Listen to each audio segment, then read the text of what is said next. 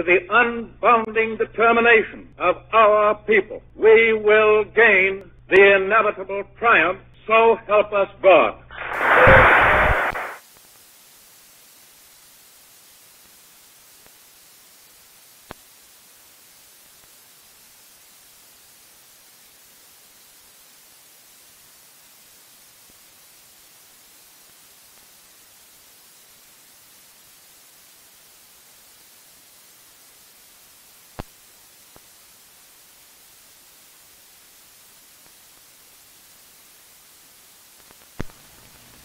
What do you know of long ago, of what we call our history?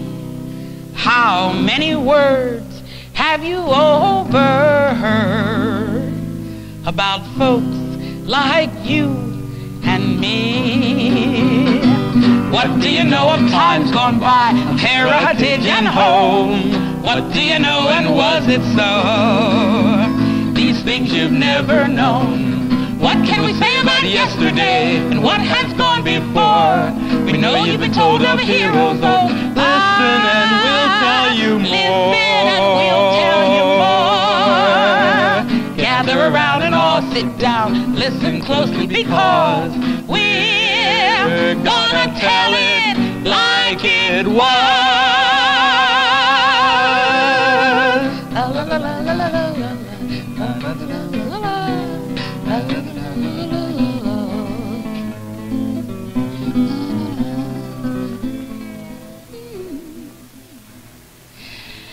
Langston Hughes has been called the Poet Laureate of Harlem, the greatest Negro writer, the giant of black literature, the finest Negro poet of his generation, etc. But because I am here to tell it like it was, I'm not going to call him by any of those titles. For Langston Hughes, like many other black writers, does not need the safety of a special category, black, to be entitled to such superlatives. The products of his genius, poems, short stories, novels, plays, operas, articles, etc., can compete with those from the entire field of American writers and come out amongst the best. Langston Hughes is not only a giant of black literature, he is a giant of American literature. He was not only the finest Negro poet of his generation, he was one of the finest poets of his generation. Yet, not only is this immensely talented writer dealt with in anthologies of American literature in a special category of black writers, but the many anthologies on the library shelves do not even include him. Langston Hughes is probably the best-known writer of the Harlem literary Renaissance. He wrote the Declaration of Independence of the black writer, demanding the freedom to write out of his own experiences rooted in blackness in any new form he thought appropriate, and also demanding that his work be judged on its artistic merit, not on the basis of what anyone thought black literature ought to be. Through all of his years of writing, 1918 until his death in 1967, Langston Hughes' works maintained a universality that is to say, they could be read by people of other nations and other races, and these people would understand them and be able to relate to them.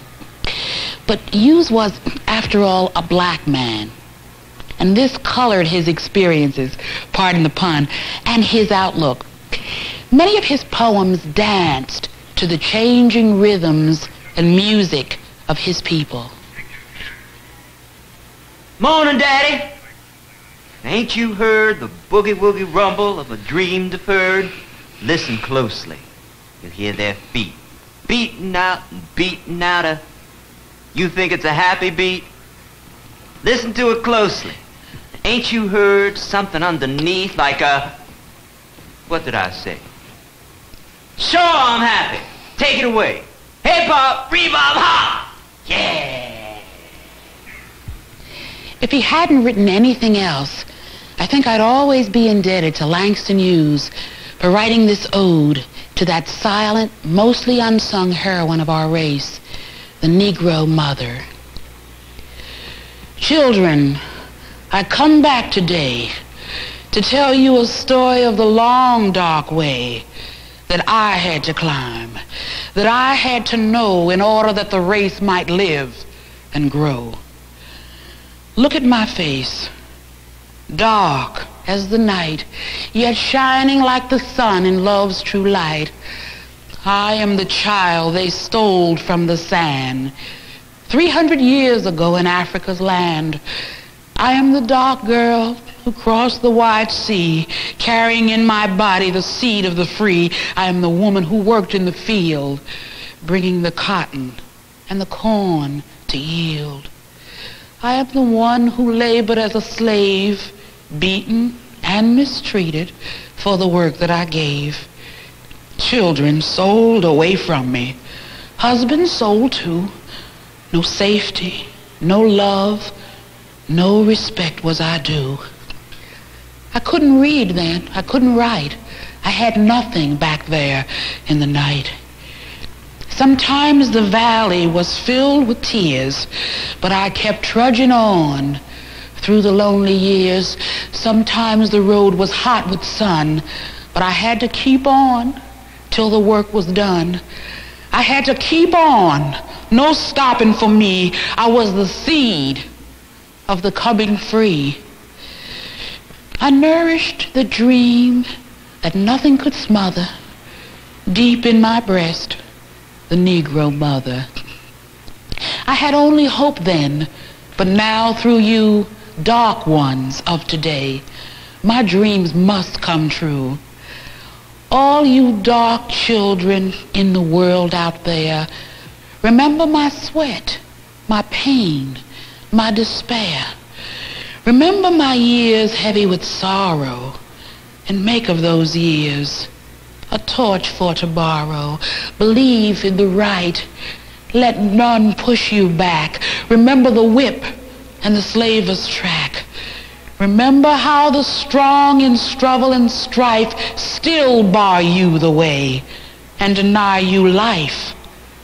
But march ever forward, breaking down bars. Look ever upward at the sun and the stars. Oh, my dark children, my dreams and my prayers impel you forever up the great stairs. For I will be with you till no white brother dares keep down the children of the Negro mother.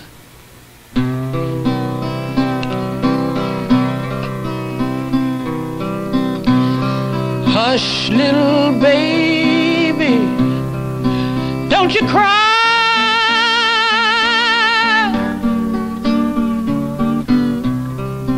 You know your mama's bound to die.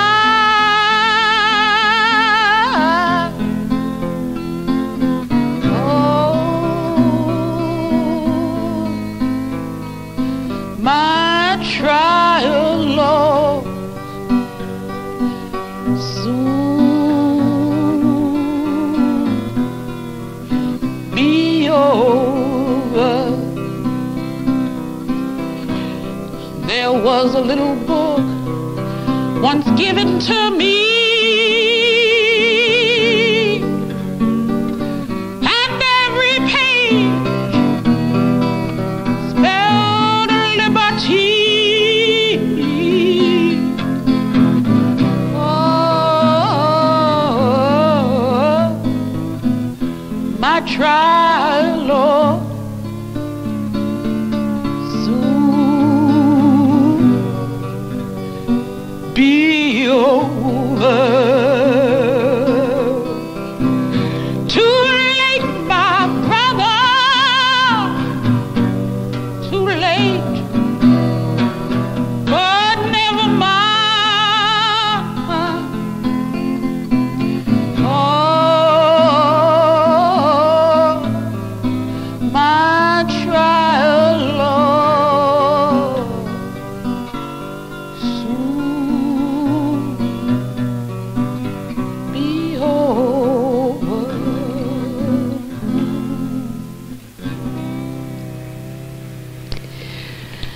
Langston Hughes was very much a poet of the people, the common man.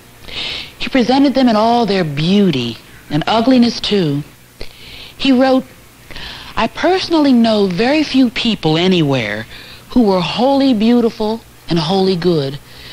Besides, I felt that the masses of our people have as much in their lives to put into books as those more fortunate ones who have been born with some means and the ability to work up to a master's degree at a northern college. Anyway, I didn't know the upper-class Negroes well enough to write about them. I knew only the people I had grown up with, and they weren't the people whose shoes were always shined or who had been to Harvard or had heard of Bach. But they seemed to me to be good people too." Langston was always to be found around the common people. Wherever he went, and he traveled widely, he sought them out and he found them. In Mexico, France, Italy, in Africa, Harlem. In fact, it was while he was making the rounds of some Harlem bars that he met the man who inspired his most famous fictional character, Jesse B. Simple, better known as Just Plain Simple. Now, who is Simple? Well, Simple is a character who originated during the war. His first words came directly out of the mouth of a young man who lived just down the block from me. Not knowing much about the young man, I asked him where he worked. And he said, "In a war plant." I said, "What do you make?" He said, "Cranks." I said, "What kind of cranks?" He said, "Oh, man, I don't know what kind of cranks." I said, "What do the cranks crank? Do they crank cars, tanks, buses, or what?" And he said, "I don't know what them cranks crank." Whereupon his girlfriend said, "Now, looks like by now you ought to know what them cranks crank." "Oh, woman," he said, "you know white folks don't tell colored folks what cranks crank." That was the beginning of Simple. Out of the mystery as to what the cranks of this world crank evolved this character, wondering and laughing at the numerous problems of white folks, colored folks, and just folks, including himself. Simple, what is it you love about Harlem? Oh, it's so full of Negroes. I feel like I got protection. From what? White folks. Furthermore, I like Harlem because it belongs to me. Lots of white folks are scared to come up here, too, after dark. I am sorry white folks are scared to come to Harlem, but I'm scared to go around some of them, too. Why, for instance, in my hometown once before I came north, I was walking down the street when a white woman jumped out of her door and said, "Boy, get away from here, 'cause I'm scared of you." I said, "Why?" She said, "Because you were so black." I said, "Lady, I'm scared of you 'cause you were so white." I went on down the street, but I kept wishing I was blacker so I could have scared that lady to death. Imagine. Somebody talking about they scared of me 'cause I'm black. I got more reason to be scared of white folks than nigga has to be scared of me. My boss is white. Most bosses are. Well, and being white and curious, my boss keeps asking me, just what does the Negro want? Now, he always says, the Negro, as if there was not 11 different kinds of Negroes in the USA. Well, my boss says, now that you all got the Civil Rights Bill and the Supreme Court, Adam Clayton Powell in Congress, and Ralph Bunche in the United Nations, Leontine Price singing in the Met, plus Dr. King getting the Nobel Prize, well, what more do you want? I'm asking you, what does the Negro want? Well, I am not the Negro, I says. I am me. Well, says my boss, you represent the Negro. I do not, I says. I represents myself. Now, Ralph Bunche represents you then, says my boss. And Thurgood Marshall and Martin Luther King, do they not? Well, I am proud to be represented by such men. If you say they represents me, I says. But all them men you name are way up there, and they don't drink in my bar. So far as I know, they don't even live in Harlem. I cannot find them in the telephone book. They all got private numbers. But since you say they represents the Negro, why do you not ask them what the Negro wants? I cannot get to them, says my boss. Neither can I. So I says, so we both in the same boat.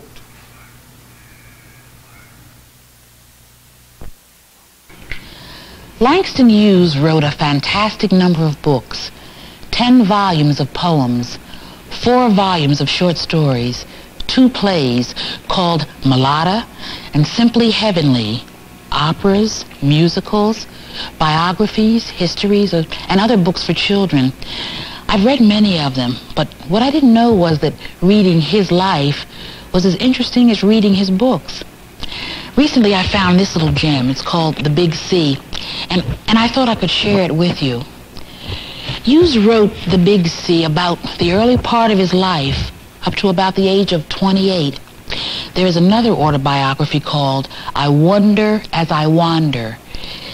The Big C is a story so warmly and simply told, so full of amusing accounts, peopled with so many famous black writers and artists of the 20s and 30s, and full of the flavor of the Harlem of that time. Well, I just had to read it all at one sitting. Langston was born in Missouri in 1902, but grew up mostly in Kansas. When he was 6 years old, his father left his mother and went to live in Mexico. So Langston moved around a lot as a child between different homes. He went to live with his grandmother when he was about 7. Life was a struggle because money was scarce and he was unhappy and lonesome there. His grandmother was a proud woman, and she used to dazzle him with wonderful stories of slavery times and Negroes' struggle for freedom.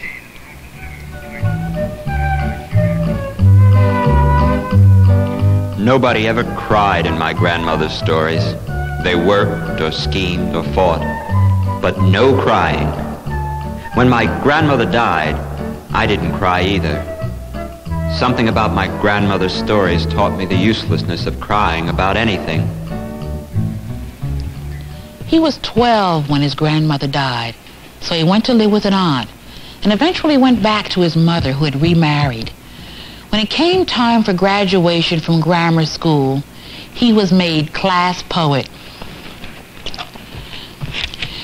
In America, most white people think, of course, that all Negroes can sing and dance and have a sense of rhythm. So my classmates, knowing that a poem had to have rhythm, elected me, thinking, no doubt, that I had some, being a Negro. That was the way I began to write poetry. When Langston was 17, a telegram arrived out of the blue one day from his father. He was coming through Cleveland, and Langston was to get himself together and meet him at the train. He was taking Langston back to Mexico with him for the summer. His father. He hadn't seen him in 11 years. In my mind, I pictured my father as a kind of strong bronze cowboy in a big Mexican hat, in a land where there were no white folks to draw the color line and no tenements with rents always due, just mountains and sun and cactus. Mexico.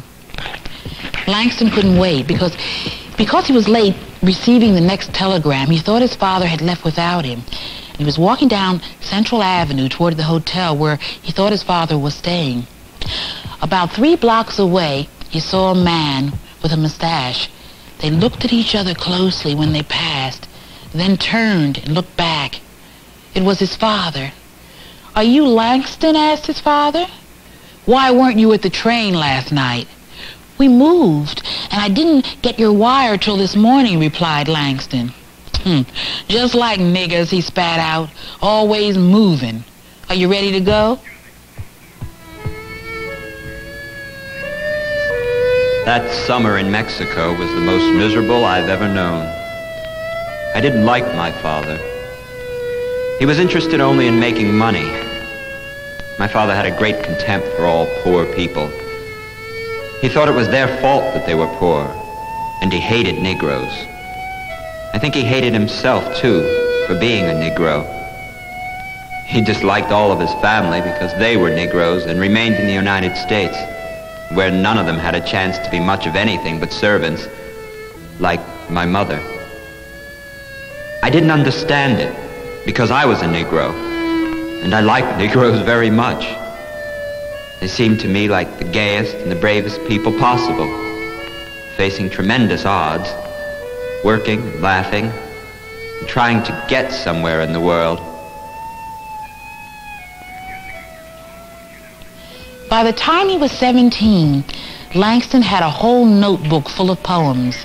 In the next 4 years, he was to write a great deal of poetry, for as he said, his best poems were written when he felt the worst. He managed to convince his father to pay for a college education and decided to go to Columbia University. It was a way of getting where he really wanted to go, Harlem. Ordinary Negroes didn't like the growing influx of whites toward Harlem after sundown, flooding the little cabarets and bars where formerly only colored people laughed and sang, and where now the strangers were given the best ringside tables to sit and stare at the Negro customers, like amusing animals in a zoo. The Negro said, "We can't go downtown and sit and stare at you in your clubs. You won't even let us in your clubs." But they didn't say it out loud. But Negroes are practically never rude to white people. So thousands of whites came to Harlem night after night, thinking the Negroes loved to have them there, and firmly believing that all Harlemites left their houses at sundown to sing and dance in cabarets. Because, well, most of the whites saw nothing but the cabarets, not the houses. The ordinary Negroes hadn't heard of the Negro Renaissance. And if they had, well, it hadn't raised their wages any. There are many, many other aspects of Langston's early life touched on in this charming book. His encounter with Washington society, who didn't quite know what to make of this poet, a published poet no less, who thought nothing of taking a job in a wet wash laundry to earn a living. Hughes wrote, "They lived in comfortable homes, had fine cars, and dressed well, but seemed altogether lacking in real culture, kindness, or good common sense." Langston had to be around folks.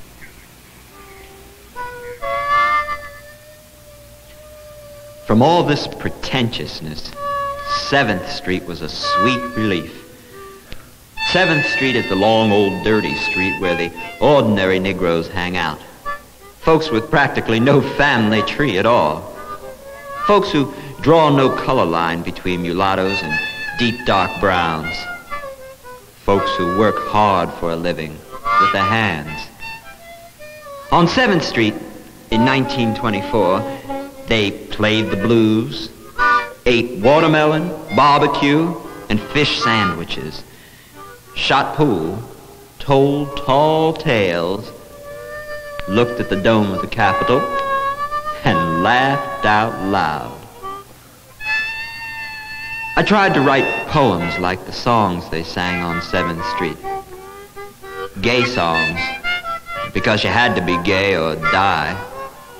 Sad songs, because you couldn't help being sad sometimes. But sad or gay, you kept on living and you kept on going. Their song, those of 7th Street, had the pulse beat of the people who keep on going. The Big C only takes Langston Hughes's life up to 1932. The book leaves him on the threshold of his literary career, for indeed, this talented man went on to produce so many more worthwhile works that it would leave me breathless to recite them all. He wrote right up until the time of his death, and in 1967, here's what he says at the end of The Big C. "Literature is a big sea, full of many fish. I let down my nets and pulled."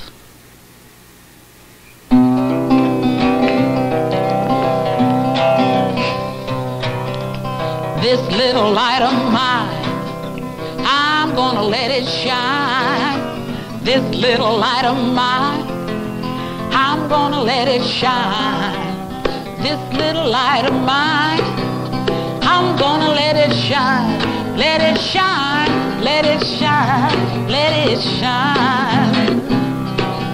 Everywhere I go, I mean to let it shine. Everywhere I go, I mean to let it shine. Everywhere I go, I'm gonna let it shine. Let it shine, let it shine, let it shine. Jesus gave me a life, and I'm gonna let it shine. Jesus gave me a life, and I'm gonna let it shine. Let it shine, let it shine, let it shine. Oh, when I is free, I'm gonna let it shine. When I is free, I'm gonna let it shine.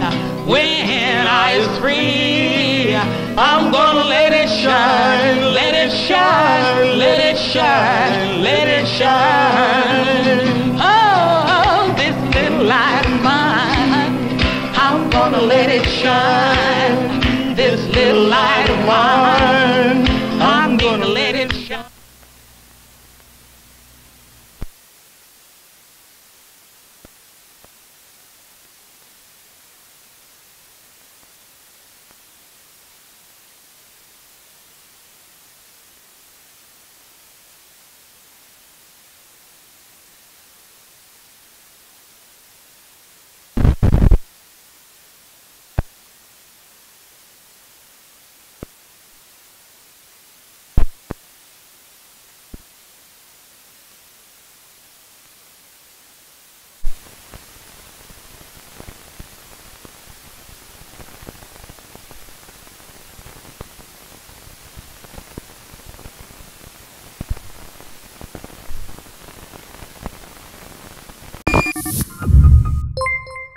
Tomorrowpictures.TV